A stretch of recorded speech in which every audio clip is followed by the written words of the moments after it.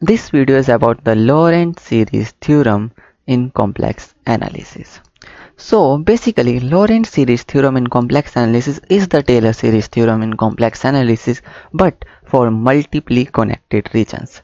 Yes, we need multiply connected regions for complex analysis, so that's why we need a theorem which expands functions in multiply connected regions. So for understanding this video, you first need to know how we proved Taylor series in complex analysis, and also you need to know some basic stuff about Cauchy integral theorem for multiply connected regions, how we proved that. So now let's get started. This theorem states that if there is a function fz which is analytic in a ring-shaped region R, and what is a ring-shaped region? That is a multiply connected region bounded by two concentric circles C and C1. For example, if this is a region, this will be bounded by two concentric circles which have the same center C and C1 of radius R and R1 respectively. And then for all z in R, there will be a function fz for all z in R which can be written like this. This is the expression for Laurent series, and this is the Laurent series. Also, this a0, a1, a2 is written like this. Here an is equal to 1 upon 2 pi I integration along a curve ft by t minus a n plus 1 dt, where gamma being any closed curve encircling C1. I call this symbol gamma because it looks like a gamma function. Okay, so now we have to prove this theorem. So how will we prove this? We will take the multiply connected region, make a cut.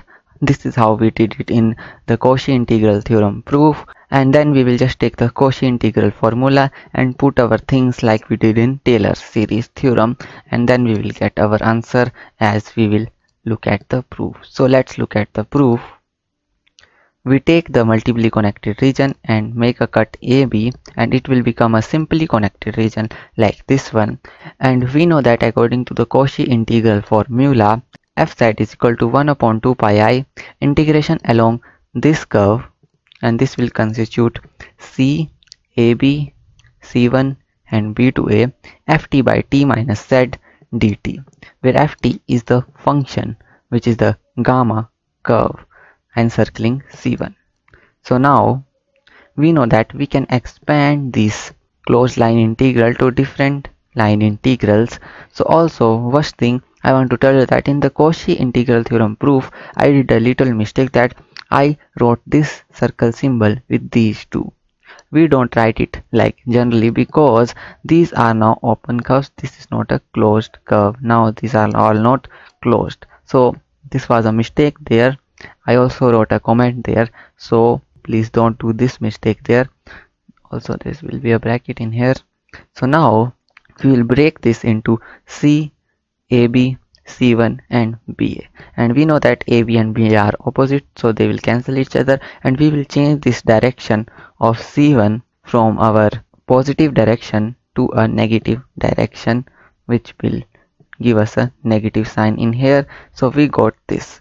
So we need to solve these two integrals, and when we solve these two integrals, get their value, and we will reach our Laurent series. So now let's expand this thing 1 upon t minus z as we did in Taylor series. So we will write 1 upon t minus z, which will be equal to 1 upon t minus a plus a minus z, because minus a plus a will cancel each other, which will give us this, and we will separate these two as we did in Taylor series, and we will take the t minus a outside and take it above there to get a negative power, and then we will use the binomial theorem expansion to get this series, and then we will multiply 1 upon t minus a inside to get this expression. Now I am not going in much detail how we are doing this because I have done it in the Taylor series expansion for complex analysis.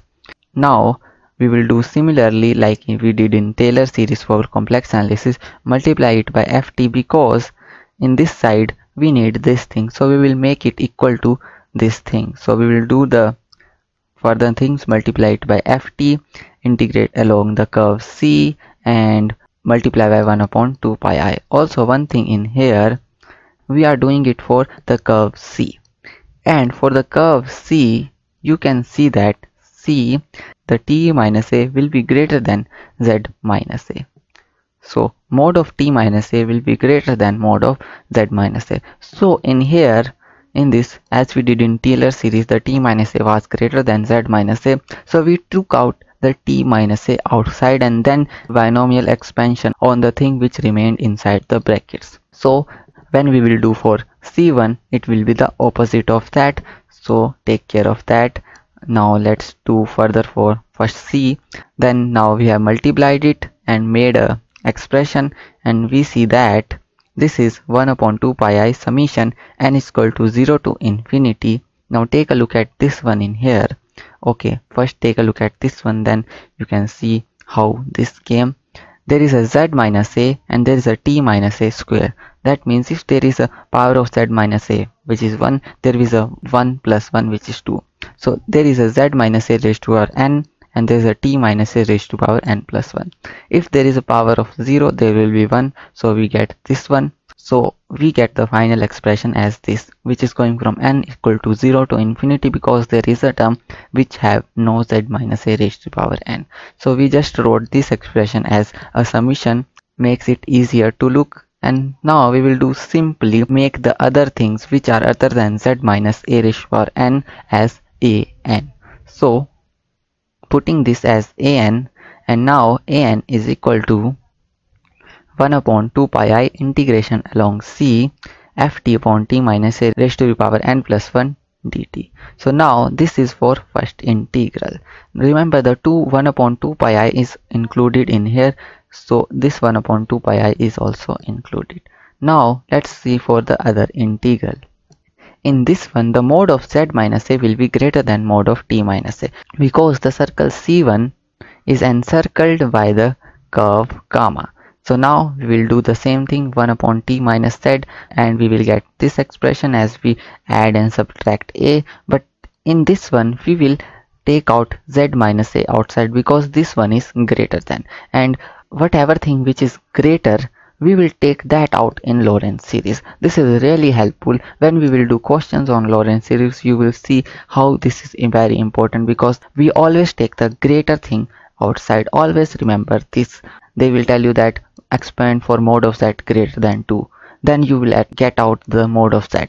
But if there is 2 greater than mod of z, then you will take out 2 and expand accordingly.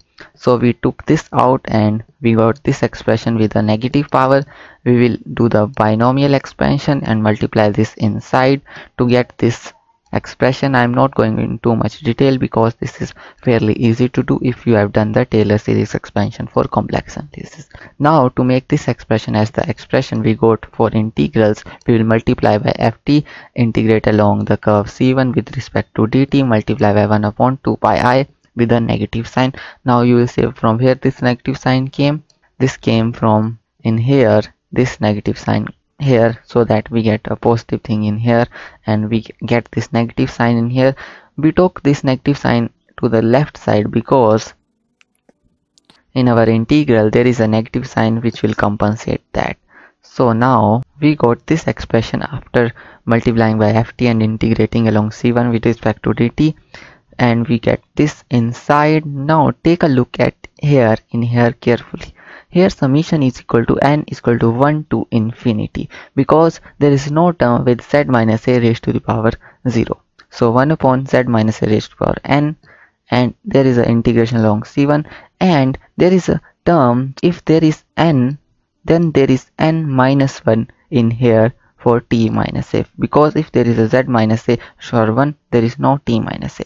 So we write it in summation form like this, 1 upon 2 pi I, this bracket, summation n equal to 1 to infinity 1 upon z minus a raised to power n, integration along c1 t minus a raised to power n minus 1 ft dt.